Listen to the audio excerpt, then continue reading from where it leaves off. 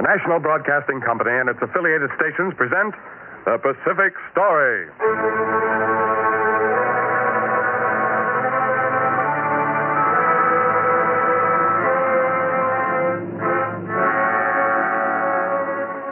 In the mounting fury of world conflict, events in the Pacific are taking on ever greater importance.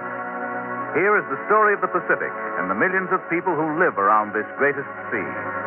The drama of the peoples whose destiny is at stake in the Pacific War. Here, as another public service, is the tale of the war in the Pacific and its meaning to us and to the generations to come.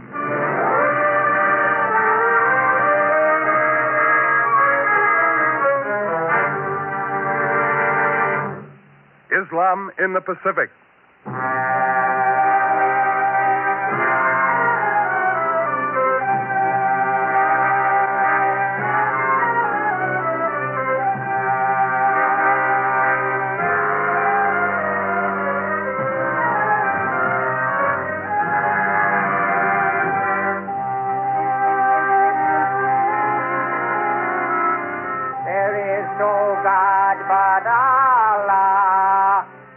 Muhammad is his prophet.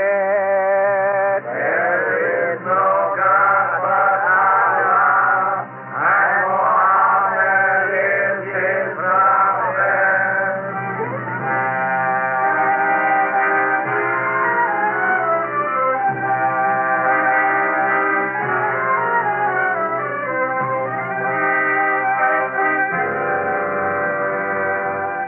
5 times a day, imams throughout Islam call the faithful to prayer. And Muslims from Morocco to the Philippines, from Manchuria to the Dutch Indies, kneel and touch their foreheads to the ground in the direction of Mecca. And this is their creed. There is no God but Allah, and Muhammad is his prophet. There is no God but Allah, and Muhammad is his prophet.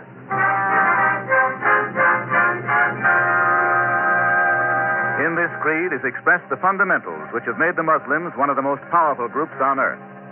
Today, there are 250 million Muslims in the world. 3/4 of these live in lands washed by the Pacific Ocean. Their influence on world affairs is great. In the years to come, it may still be greater. Even today, many people of the Pacific are becoming Muslims. Arabians began converting the peoples of the Pacific to Mohammedanism more than 1,000 years ago. You sent for me, Holy One? Yes. You are a seafaring man? I have been a traveler and trader all my days. I am told you have journeyed far to the east. Yes, I have visited India and China and the islands beyond. Are these lands as wondrous as they are fabled? India and China are the greatest lands in all the world, rich in wealth and in ancient wisdom. With my own eyes, I have seen the miracles of their medicine, and their scholars are skilled in astronomy and mathematics and chemistry, and they are cunning in the arts of music and painting and calligraphy. So we have heard. They are more fabulous than man has ever dreamed. But they know nothing of Islam. They have religions of their own. Our prophet, before he died, bade us carry his word to them. Our belief is strange to them, but they have a great knowledge of their own. We will seek their knowledge and carry to them the word of our prophet. How can I serve, Holy One? When will you be ready to sail to the east? In 2 days now. 3 of us missionaries will go with you. We will carry to the far east the sacred word. The boats of the Arabs, loaded with brocades and jewelry, perfumes, porcelains, and glassware, put out to sea and headed eastward. And with them went the missionaries of Islam. Many long days must pass, Holy One, before we see the faraway shores of India. Time and distance are nothing in Islam. We bring the word. At sea as ashore, the faithful turned toward Mecca and uttered their prayers. There is no God but Allah, and Muhammad is his prophet. Land in the distant haze. While the Arab merchants traded their precious goods, the missionaries spread the word of the prophet. The prophet says, all men are equal before God. China, as in North Africa and the Near East, Mohammedanism caught the imagination of the people. Muslim mosques were built, and these became the centers of Muslim education. Islam spread to India and to China. Most august Emperor, the embassy of Arabs from across the seas is here, and pray for their audience with your celestial highness. Bid them enter. Yes, your highness.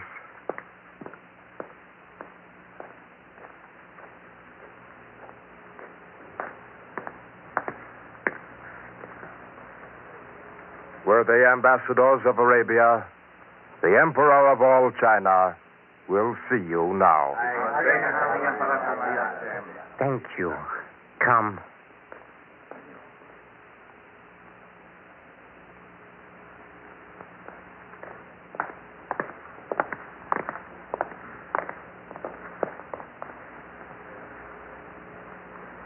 Most gracious Emperor, the ambassadors of Arabia.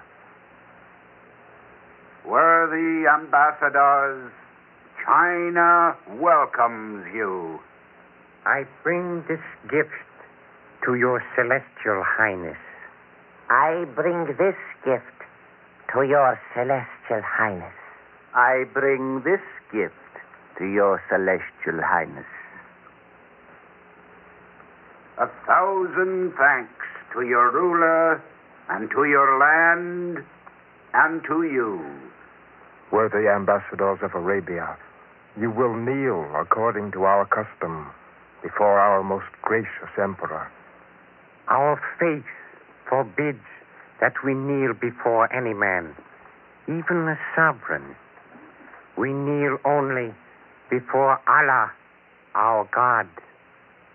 Most gracious Emperor, according to their belief, the worthy ambassadors kneel only before their God. Celestial Highness, we come with good tidings of the word of the prophet. Before God, all men are equal. Each must live according to his own faith. We shall not judge you according to ours.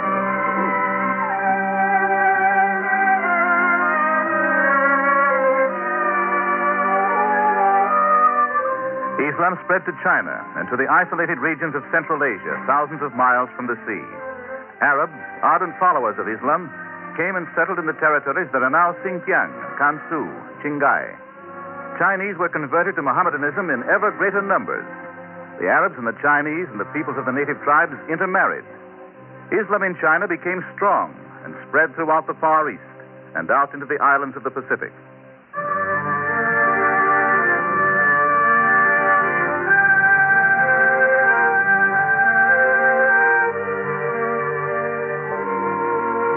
The Mohammedans now dominate the great island of Mindanao and the Sulu archipelago.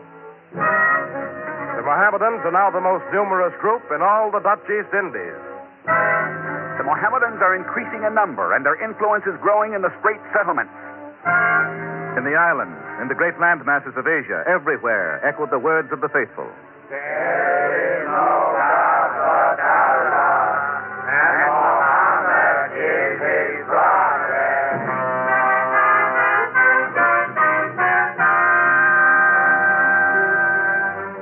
Muslims everywhere worked together for the advancement of Islam. From far and near, the Muslims of China, of the Philippines, of the Dutch Indies, of the Strait settlements of India, from far and near, the Muslims of the world made pilgrimages to Mecca. And deep within them grew a movement of drawing together, of uniting all Muslims. They yearned and worked for Pan-Islam.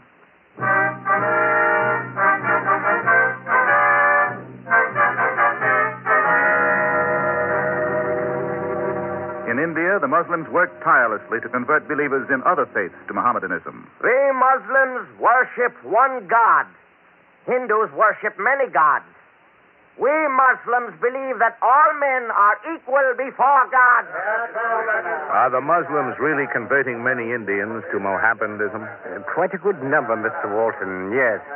You see, the Muslims believe in going out and converting whomever they can. The Hindus don't try to win new converts. I see. The Hindus are passive and tolerant. The Muslims, on the other hand, are active and in many ways intolerant. Then the Hindus tend to, shall we say, efface themselves. But to put it another way, the Hindus are, by and large, obedient to the rules of society and of the family. Your Muslim is more of an individual. The Muslim religion allows more freedom to the individual. We Muslims worship no idols, but only the true God. You who will join Islam, follow me. Northwest and in the northeast of India, the Muslim strength was greatest. In some regions, 95% of the population was Mohammedan. In the northwest provinces and the northeast provinces together, there were 65 million Muslims. Scattered throughout the rest of India, there were 25 million more, centered principally about Delhi, Agra, Aligarh, and Lucknow. Their growing strength began to assert itself politically.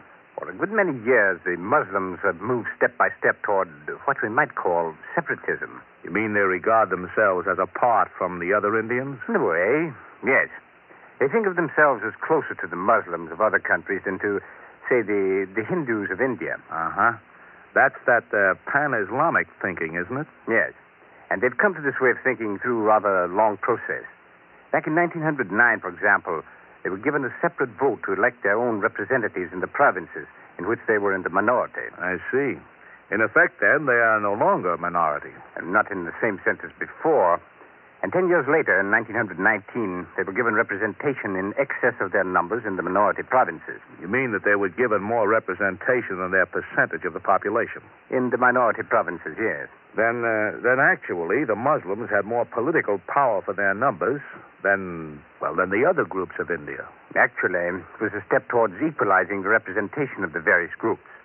And just 10 years ago, in 1935, the Muslims were given 4 separate electorates, in addition to the representation they had in the minority provinces. Seems to me that this has placed the Muslims in a very favorable position in India. It has given them great political strength. You see, they demanded these spatial arrangements, as they said, to safeguard their interests. I see. And out of this has grown the claim that they are a separate people, and as such entitled to a separate homeland. So you see, it's not only a matter of representation here in India, but it's also... The pan-Islamic movement, the idea of uniting all Muslims in one ideal state, has been underway a long time. In the Dutch East Indies, there was an active pan-Islamic movement just before the First World War. And from time to time, Muslims in one country have made demands in behalf of Muslims in other countries. It was back in 1919, I think, that the Muslims of India and the Khilafat movement tried to force the British government to restore the Caliph to the throne of Turkey. You mean in the interest of pan-Islamism? Yes. The truth was that the Turks themselves, although they were Muslims, wished a republic. Uh-huh. That's a little like what the Nazis did in 1938 and 1939. Made demands for the Sudeten Germans who lived outside of Germany. There is a very close parallel. You see, the pan-Islamic idea takes it for granted. The pan-Islamic idea crystallized in the Pakistan movement in 1933. Pakistan means the land of the pure. This was Chaudhry Ramat Ali, a leading Muslim. Pakistan means the pure in religion. We have used the name Pakistan because it is made up of the first letters of the regions of what we wish someday to be our state. Punjab, Afghanistan, Kashmir, and Sindh. These regions are in India's northwest. But we also include the Muslim regions of the northeast, Bengal and Assam.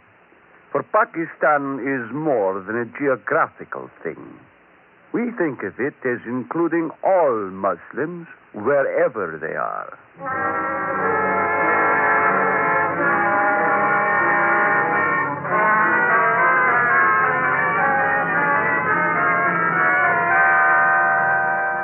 Within India, the leaders of the Pakistan movement talked more of Muslim solidarity, more of partition. Politics and religion became entangled. Members of the Pakistan movement took the position that the Muslims were not only a distinct religious group, but were in fact a nation apart from other nations.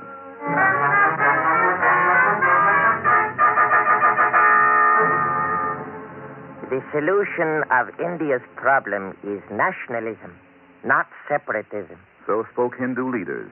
To begin with, the 2 proposed Muslim states in India would be worse off economically if they were separated from the rest of India than if they remain part of national India. Because of their resources? Yes. These regions, you see, are poor in industrial and agricultural resources. But industry could be developed, couldn't it? There are no coal or iron in these regions. And even if the two proposed Pakistan states were set up in India, there would still be 25 million Muslims in India outside of these two states. You mean scattered throughout India? Yes. The 65 million in the northwest and the northeast would have a separate homeland, but the 25 million would have no homeland. Do you think there would be agitation in the Pakistan states to bring these 25 million back into Pakistan? At least it would create a new set of problems, as serious, or more serious perhaps, than the problems that now exist. You must understand that the ideal Muslim state is one in which everyone is a Muslim. And this is what the Pakistan movement hopes to achieve. You see, the Muslim demand for a separate homeland is only the first step. The objective of the Pan-Islamic movement is to link all the lands of the Muslims together. So you see, what happens now at this time is of the greatest importance. So spoke Hindu leaders. But the leaders of the Pakistan movement continued to think in terms of a Muslim state. They looked toward China, where there was somewhere between 45 million and 65 million Muslims. Most of the Muslims in China are centered in Xinjiang, Gansu, Qinghai, and Xinjiang. These 4 Chinese provinces should cease to be part of China and should become part of Pakistan. This proposal was made to the leaders of the Muslims in China, but they were not of like mind. We Chinese Muslims have no thought of bringing the 4 Chinese provinces into the separate state of Pakistan. The Chinese Muslims had been strong for years, but their thinking had been different from that of the Indian Muslims. Once they had swept through Xinjiang in a bloody conquest of the entire province, and in the years since, they revolted again and again. You have come here to Xinjiang, Mr. Walton, to study the Muslim problem? Yes. I have traveled through a good part of the East on the same mission. India, Afghanistan, the Dutch Indies. It is my advice that you leave at once. Well, I've come a long way. If you wish to return, you will understand that we Chinese are unable to guarantee at this time that you will be safe. There may be another uprising at any time. The relations between the Chinese and the Chinese Muslims were changed by the invasion of Manchuria by the Japanese in 1931. Immediately, both the Chinese nationalist government and the Japanese made bids for the support of the Chinese Muslims.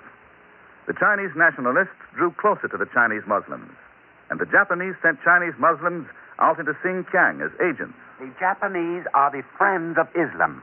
I have studied in Japan, and I know. They have sent many of us Chinese Muslims on pilgrimages to Mecca. All of us Muslims must see that our course is to fight the Chinese nationalists. The time has come for us to... While the Japanese agents were active in Xinjiang, the Chinese nationalists in the capital at Nanking tried to figure what the Chinese Muslims would do. Would they listen to the Japanese propaganda? Or would they throw their allegiance to the Chinese nationalist government? Well, what do you think, Chen? You lived among them a long time. The Chinese Muslims are little moved by the Japanese propagandists, Mr. Walton. You think they will draw closer to you nationalists? That is hard to say. But it is sure that they will use this situation to better their own political position in Chinese affairs. They're supporting your policies. Oh, do not be deceived by that. They have not forgotten our years of conflict with them. But you seem to be cooperating with them. Our course lies in working to develop harmony with the Chinese Muslims, real harmony. And this will be one of our touchiest problems.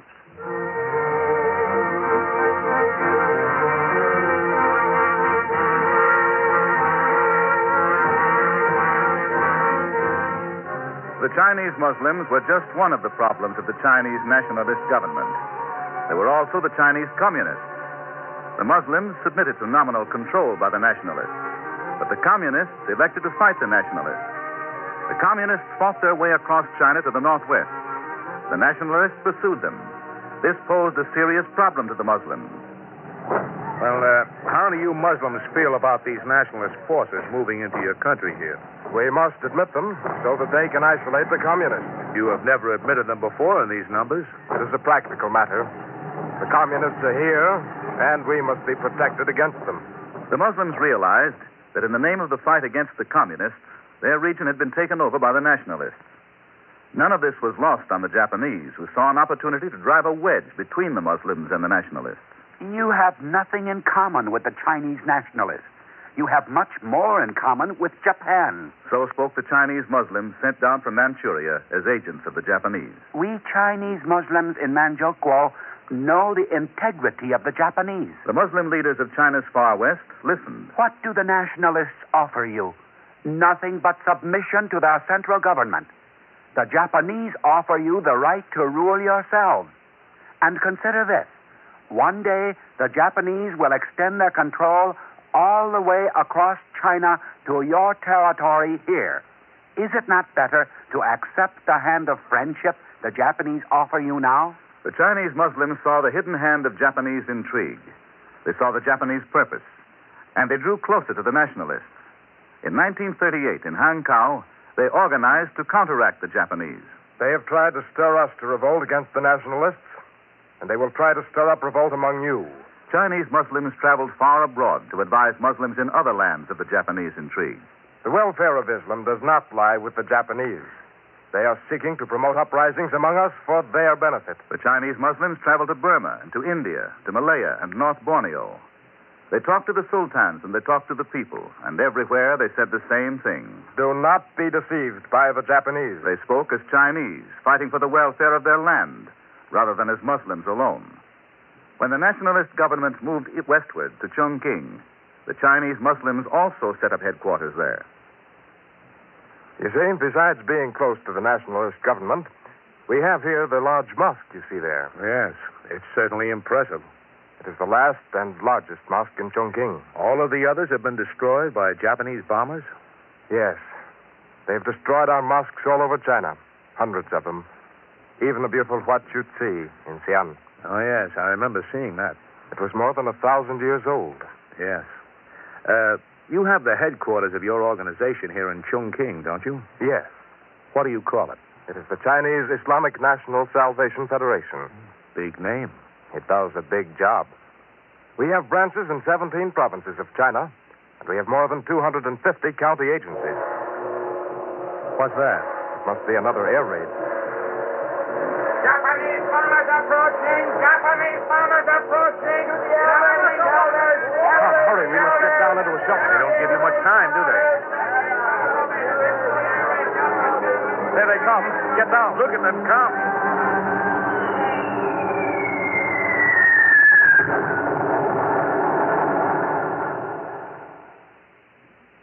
When the echoes of the last bomb had died and the last Japanese plane had left, whole sections of Chongqing again lay in ruin. Flames licked high into the sky as the Chinese stood by, helpless. They have destroyed our mosque. Our last mosque in Chongqing. To think that it should have stood here since the Ming Dynasty. Been the center of worship for thousands of our faithful. Then should have come to this. The Japanese said they were our friends and our protectors. We were right about them.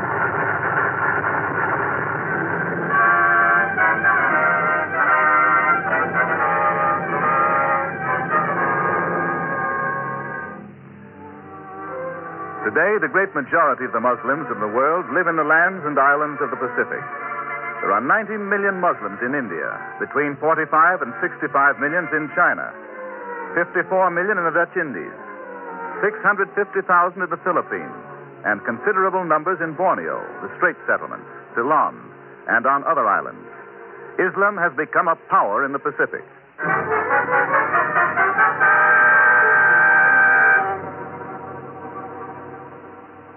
Today, as in the last several decades, Islam is in a state of flux.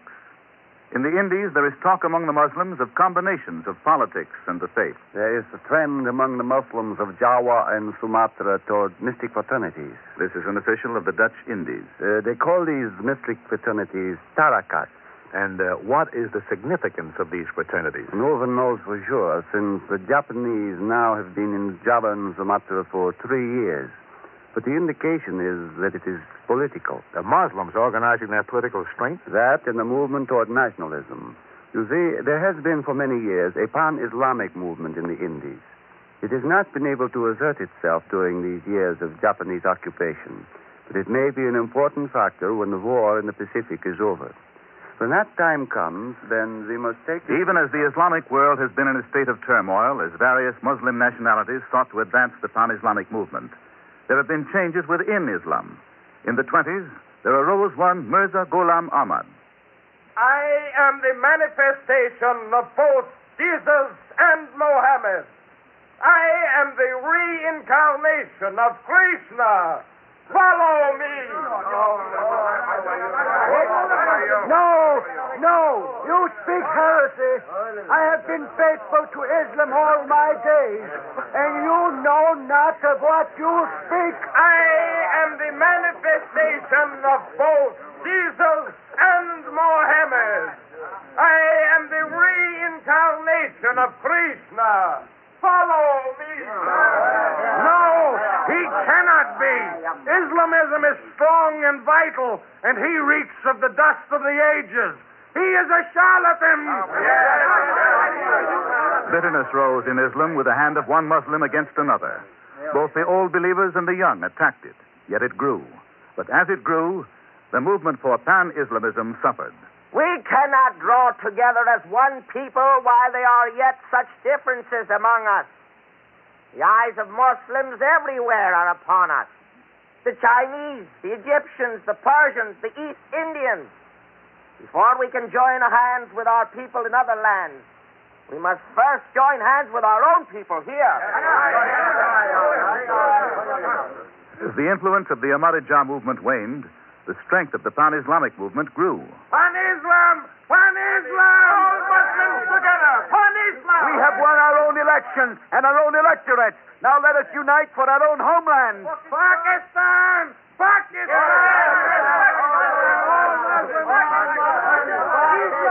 Well, what do you think? I don't know. What will be the borders of Pakistan? No one knows.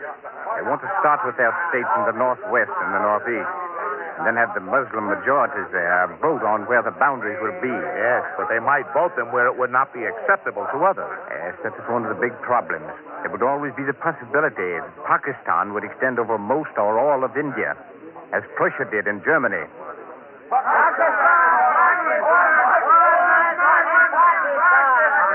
At the war's end, one of the most urgent questions in India will be the question of Pakistan.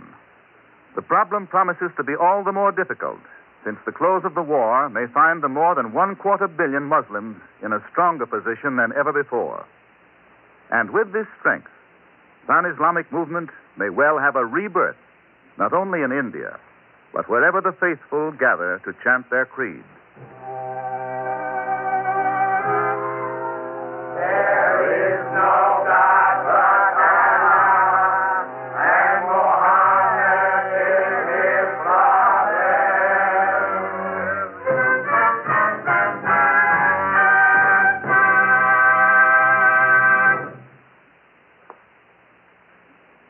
You have been listening to The Pacific Story, presented by the National Broadcasting Company and its affiliated independent stations as a public service to clarify events in the Pacific and to make understandable the cross currents of life in the Pacific Basin. For a reprint of this Pacific Story program, send 10 cents in stamps or coin to University of California Press, Berkeley, California. To repeat, for a reprint of this Pacific Story program, send 10 cents in stamps or coin to University of California Press, Berkeley, California.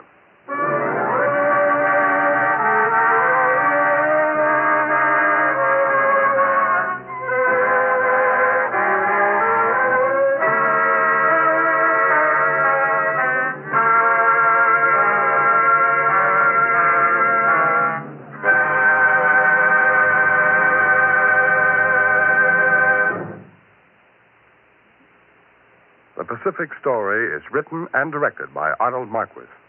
The original musical score was composed and conducted by Thomas Peluso. Your narrator, Gane Whitman. This program has come to you from Hollywood. This is the National Broadcasting Company.